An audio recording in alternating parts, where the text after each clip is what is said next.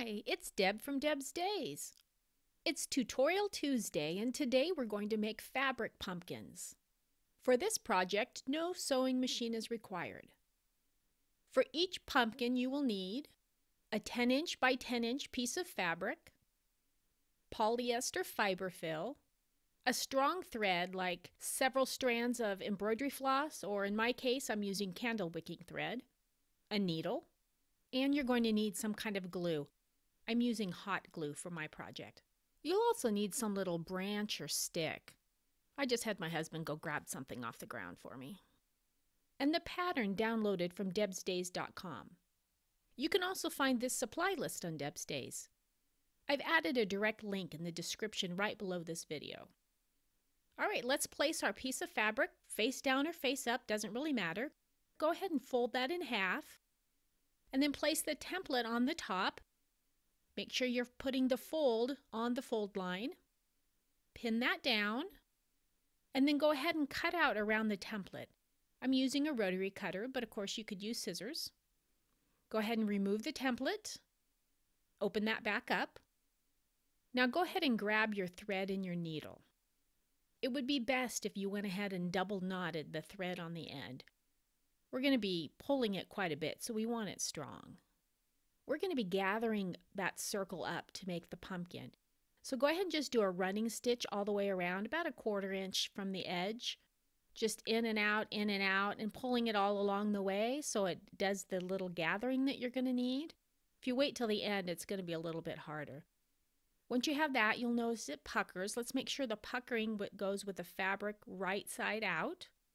Just work your way all the way around with that thread. When you get to the end, go ahead and go past where that knot is. Because like I said, we want it sturdy because we're going to be pulling it back and forth here.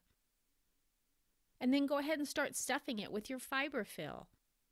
It'll be up to you to decide how much stuffing you want to put in there, how firm of a pumpkin. As you add the stuffing, go ahead and continue to pull that opening closed more and more.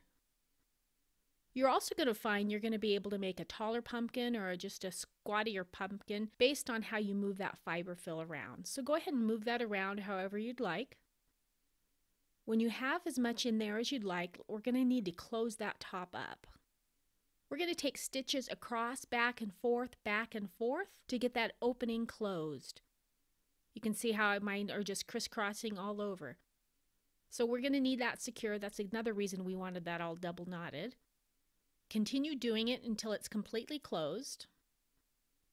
Then we're going to tie it off and then go ahead and feed the needle through your pumpkin just from the top so it comes out one of the other sides or the bottom. When you do that, make sure you're working it in and out of the fiber fill. It'll just secure it a little bit better. Then go ahead and get your little branch or stick that you have.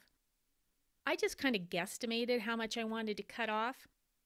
I'm using my Strong Fiskars scissors, but if you want to use clippers, you can do that too. Then I went ahead and placed it on the pumpkin.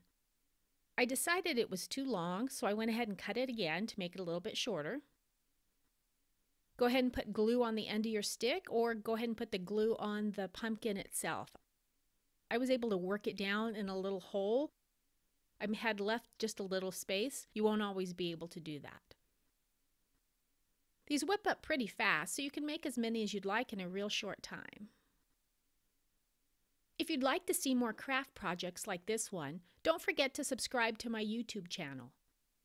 And stop by the blog at debsdays.com. See you next week with another project.